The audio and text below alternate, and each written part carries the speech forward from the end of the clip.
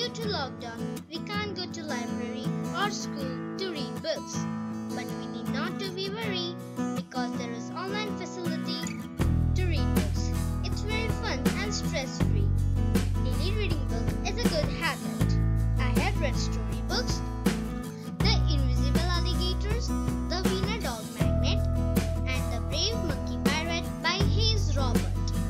And one of my favorite storybook is The Little Gingerbread Man by Carol Murray. This story is about little gingerbread man who was smaller in his batch. When he woke up, a butterfly called to him. Then the journey started. The little gingerbread man saved his life from being eaten. The story ended happily and wonderfully. The benefits of reading books are knowledge expansion, strong vocabulary, enhanced imagination, and memory improvement. Now it's time to read book. Bye bye. Thank you.